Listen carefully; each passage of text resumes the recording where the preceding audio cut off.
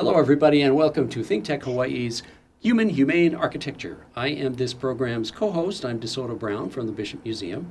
And joining us electronically today are two of our friends, the host of this program, Martin Despang, and then speaking to us from California, Ron Lindgren. And we're going to be talking about a location in California today. But let's get, and you see Ron and Martin on screen with me right now in still photos. And Martin, let's get started with you talking about our first slides. Yeah, let's get that up. And, sometimes you and I, DeSoto, need to get off our rock to understand it better. And thanks to you, Ron, you take us on an early spring break to the other side of, your other side of the Pacific Ocean, to your Long Beach. And as this slide here might sort of indicate a little irritatingly, is while, we don't have, you see at the top left, you see this interview that R.B. Keller did with your friend and business partner, Edward Killingsworth, and it's still up online, so I encourage you guys to watch it. While obviously, Ed is proud of everything you guys have done and many of the projects you've been spearheading, Ron, but he always goes back to, actually for the reason, because that book about the case study houses was published by the German publisher Benedict Taschen, that you know, DeSoto. Yes, I have met Benedict. So it's obviously comprised of the beginning of the firm, the single-family residential work, that at the bottom right also was featured in a very professional movie about the photographer that was, showcasing and photographing all your work, Ron. That was Julius Schulman. And he chose for his movie cover, the case study house number 22, the Stahlhaus by Pierre Koenig, that small world. My sister had the chance to visit when Joel Silver, the Hollywood producer, was owning it, and he previously lived in an Airstream trailer, which is the next movie that Eric Bricker, who's the movie maker's name, made, and it's going to be out soon. It's going to be called Illumination. And then he must have been thinking, well, there was the case study house number 25, which we see up there, which is the Frank House, which is by Ed. So now he's making a third movie. And they're very professional. You're very excited about it. The first one was actually narrated by Dustin Hoffman, so this has sort of Hollywood standards, Ron, right? And you and Eric have been talking quite a bit, and you've been educating each other that most of the architects have stayed in California and their region, so has, for example, Pierre Koenig, but two of them had made it out there in the world, and the one was Ed, and the other one, if we go to the next slide here, is another guy, and you and I sort of have been stumbling upon the typology we're talking about today, which is higher education every now and then. Right. On the top right is very famous Paul Rudolph's Yale School of Architecture. But probably what comes to your mind the most and first and foremost is Cranbrook Academy on the top left by a father and son, Eliel and Eero Saarinen.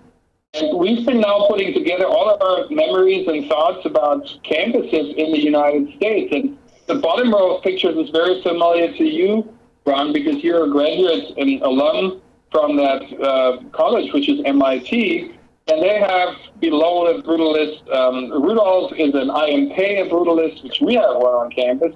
The initiation of the campus is actually that boomerang-looking building by another European immigrant, Alba Otto.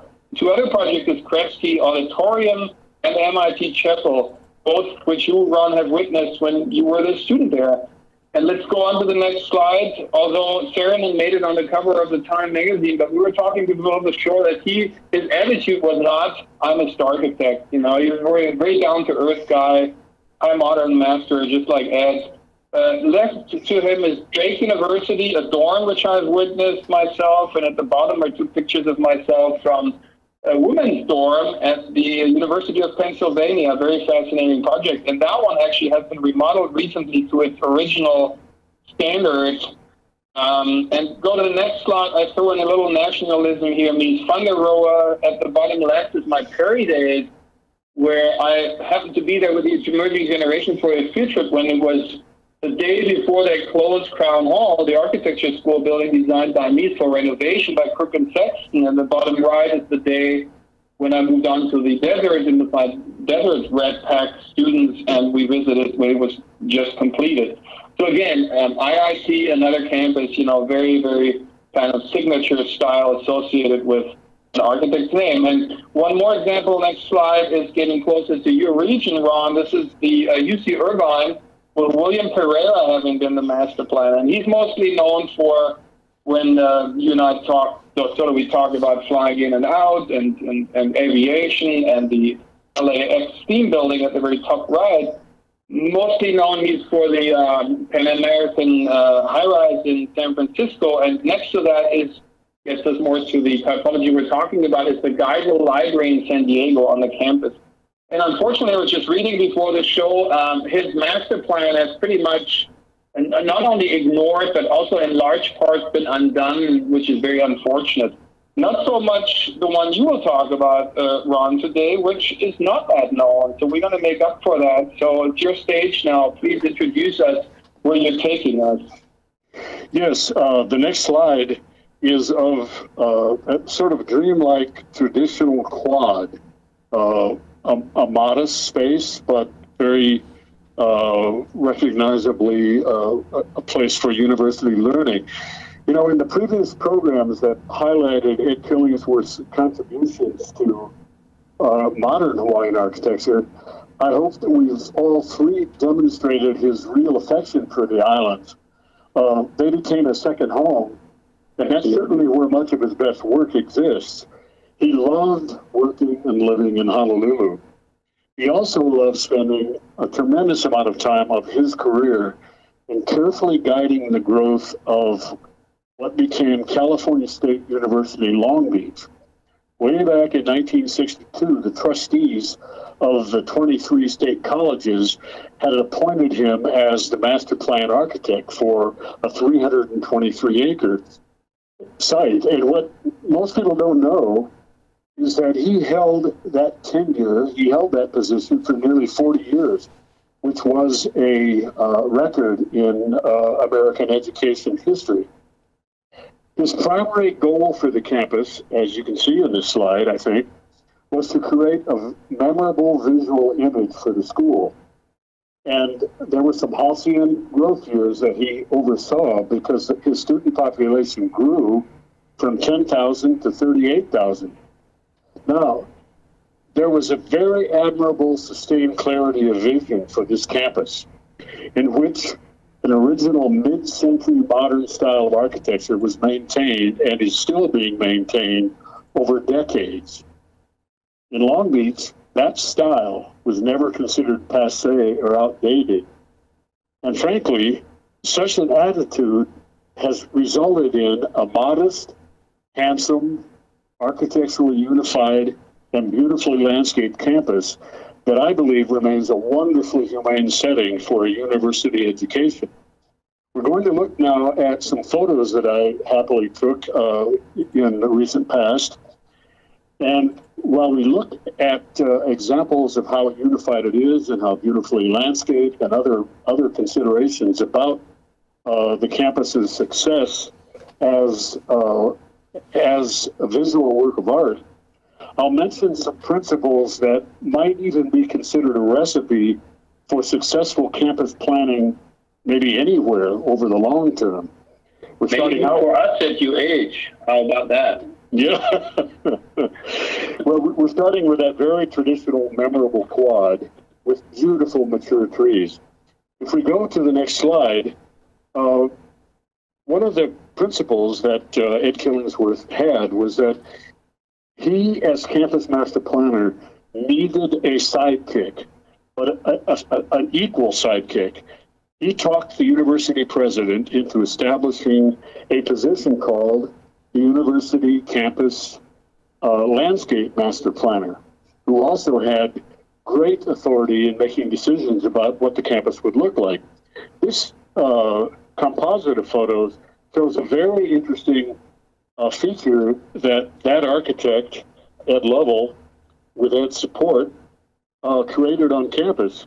It's a small Japanese island, a small Japanese garden, designed strictly to be a quiet refuge and a place maybe to unwind during exam week, not only for students, but for harried faculty.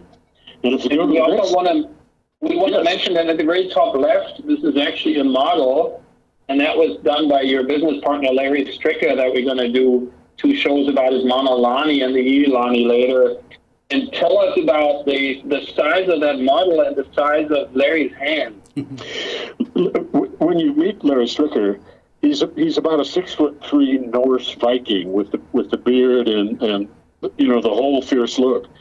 Enormous hands, or I should say paws, but he could build models like an angel. In the upper left-hand corner, you're seeing a tiny little aerial view of a university model of the entire university. And here it was the Japanese garden itself. And that Japanese garden is in reality, about 2 inches long. Wow. And Ron, this has been that entire model at the end. And Ron, this has been continuously updated and preserved and maintained, correct?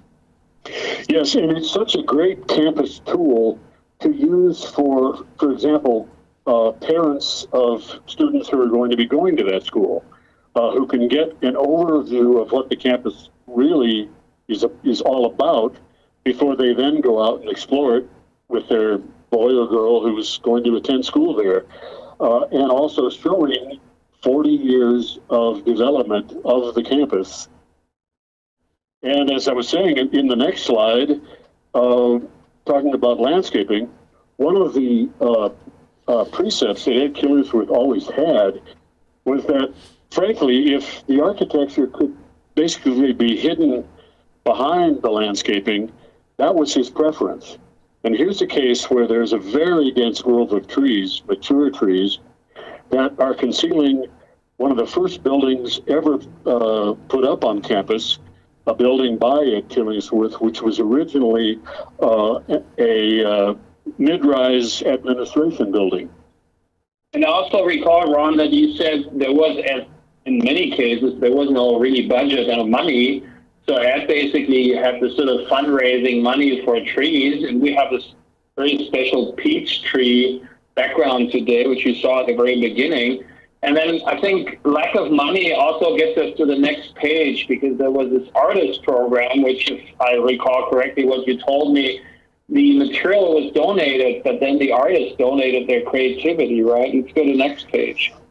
Yeah, this, Ed helped to organize what was the first international sculpture, university sculpture symposium in the United States. And what he and all of the university officials were thinking was that they wanted to bring large-scale public art to the students and the faculty, and they didn't have the money to do it. And so the ploy was to invite very well-known sculptors from all over the world to design sculptures and work with local Los Angeles manufacturers who would create them. The manufacturers provided the materials and, in some cases, some incredible technical advances just to have them built. And the artists, they managed to get several free weeks in beautiful California for free, but they donated their time and their designs. Very clever. Yeah, let's go to the next slide, which you have. That was my favorite. That's why I choose it, by Claire Falkenstein. This very sort of Harry Bertoya-esque, as to refer to a colleague of hers, you know, maze thing in that water pond, in that reflecting pool next to the admin building by Ed, right? Yes, and Claire Falkenstein is a real hero in all of Long Beach, in that there's a lot of her public art throughout the city. But this was the largest piece in Long Beach. And again, she donated the time and the design. And as a present, there are 23 such very large-scale public artworks scattered around the campus to be enjoyed by public, students, and faculty. Very clever. Okay. In the next slide, we're seeing a kind of visual representation that the campus was developed over 40 years in what was originally a mid-century modern style. And here you see these very light porticos sliding in and out amongst larger buildings to create pathways from building to building in a very mid-century modern way. It doesn't look passé to me, and it is, that sort of design mentality is still being followed today. It looks beautiful too. Yeah, and let's check out the sort of the instigating admin building by Ed a little closer on the next two slides, because that one is my favorite. Yes, right. Yeah, this was Ed Killingsworth's very first building on campus. It was meant to be the first thing one saw when one drove into the formal entry to the campus. Not so much for students, but for the visitors and the parents of the students. It was a multi-story admin building,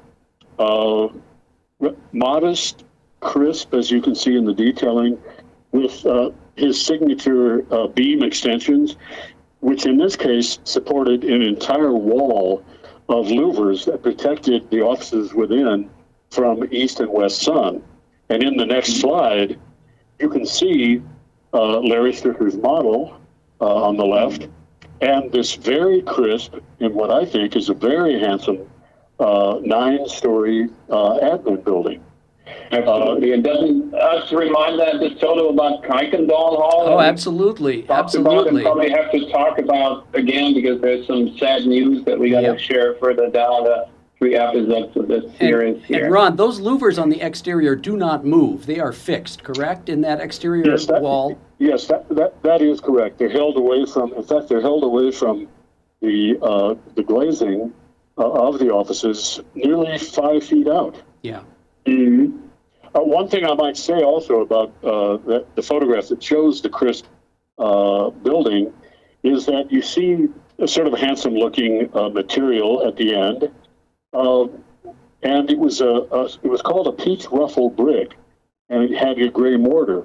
One of Ed's stipulations, if he was going to be master planner, was that all throughout the campus there would only be a limited and modest materials palette. And so every building on campus has to have walls, or some walls, utilizing this brick as a way to have a unified and a congenial architectural ensemble. It's good for him, and I think it's remarkable that it lasted as long as it did. I've never been to this campus, but I'm very anxious to see it someday, having now visited it just visually through you and telling us more about it. And I'm anxious to give you that guided tour. Okay, let's continue. Let's go to the next slide. Yeah. On the next slide. Go to the next slide that he designed, and talking peachy. This is a very peachy shot. Yes. Yeah, I don't know if someone took this shot at one of those peachy sunsets that sometimes do occur. But either that or it's a brush fire in the background. Ed actually completed 6 buildings on the campus because he wanted to set some standards for design excellence. And the second busiest building on campus was the campus bookstore, which you see here. A very simple pavilion raised up on pilates with a nice outdoor space beneath it. And again, with full walls of louvers, in this case, facing due east. And in the next slide, the peachiness goes away, and we see kind of a mid-century black and white photograph showing that sort of mid-century ambience of courtyards and spaces that were developed all around the campus bookstore. And shading trellises, which gets us to the next slide. Yeah, especially in the next slide, another unifying design strategy, especially in the buildings that Ed designed, was that whatever, if it was housing or if it might have been an office or classrooms, these low-rise buildings were all, well, the proper word probably is they were all festooned with these trellis structures, very light steel columns supporting shade elements overhead, creating a very human scale, and again, being found all throughout the campus. All right, and how that progressed over time, hearing more even first-hand experience. Let's go to your beach to the next slide. Yeah, this slide is the one that really makes me happy. Someone came up with the idea of putting these giant letters, "Go Beach," which is the athletic cry of all of the nearly 38,000 students who go here. What this is showing, you're seeing a bit of a building again with that Killingsworth columns that are very handsomely designed with re-entrant corners and extended beams. But this is something that I designed 26 years after Ed Killingsworth designed the original union. And I wasn't about to invent the wheel, and we were going to maintain that mid-century modern look, believing that even today, the freshness about it, the human scale that it provides, is a worthwhile endeavor to attempt to maintain. And bravo that you did it. Timeless, right? Yes, timeless, and bravo that you carried on Ed's work, and obviously you being a disciple of his, so to speak, you were capable of doing so, and I'm very grateful that you did, and thank you. In the next slide, in the upper left-hand corner, is just again a portion of Larry's model, always updated every year, which showed the student union, which is actually a sort of collection of pavilions. But I needed to make a sort of marker at one of the most busy intersections where buses and cars come together to let students off. And so I created this little glazed pavilion. No one can not know what it is. As you can see, it says University Student Union. And then it led to a bridge that spanned across ground falling away that eventually connected to the original union. And in the next slide, you just see some details of that, the inside of that glazed pavilion and that campus marker for the student union. In the bottom of the left-hand picture, you see some kind of handsome-looking stone materials. This was one of the design strategies I had that failed, unfortunately. The idea where you see what look like little posters that are set into them was where telephones were supposed to have been installed. And of course, no one uses anything except their cell phones anymore. So that gesture came and went. Well, not your fault. That's right. But you can see my version of Ed's mid-century modern architecture there. And in the next slide, you see Ed's original design, where there is some monumentality to his soaring columns and beams. On the left is actually just a portion of a two-story interior courtyard, which is used all day long in good weather by the many food venues that happen to be located on that floor. And in the next slide, there's Ed's dictum again. Two pictures showing, yes, it's a monumental building and it's a large building, but it is partly concealed and it's certainly humanized by being next to and behind a very handsome alley of mature trees. And you know, one of the things that really struck me about this picture is that the size and the shape and the color of the tree trunks really complements and goes with the columns and the coloring of the building. So the scale of the trees, the way they've been pruned so that they've got their exposed trunks, same color as the background, they go together absolutely marvelously. And I don't know if that was planned. I think it was a happy accident that as the trees grew, they were so complementary to the finished building. Actually, because of the very close relationship between the campus master, campus planner, and the landscape planner, this kind of what looks like a happy happenstance was actually planned from the start. Yeah. It's just that it took decades of growth. I'm sure that when the campus was rather fresh and raw, that it didn't have this handsome garden ambiance. No. And there's a lot of shade, too. And of course, as you said, when this was new, the shade would not have been there. The trees were immature. I want to add to that because on behalf of the three of us, I gave in when Jay asked me to, share my thoughts about the very current topic of our president wanting to make architecture classicist again.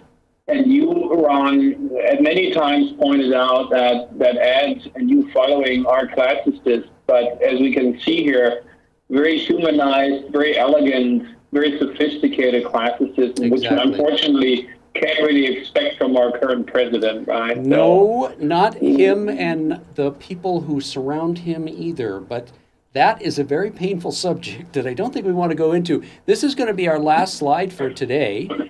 We're going to be continuing this trip through this school campus in our next 1 or 2 shows. And Ron, thank you very much for taking us on this trip, explaining it from the standpoint of a person who actually participated. And again, as I said, it makes me want to go visit it and walk around and look at it. And Martin didn't happen to be here today because of illness, but he should be with us for our next show. But this is incentive enough to get better again and go on this extended spring break trip to your beach. Yes, Ron, thanks. That's right. This is fun. Okay, so thank you, Ron. Thank you, Martin. Thank you, viewers, for being with us. And we will see you next time. We are on ThinkTech Hawaii's Human Humane Architecture. Until then, aloha.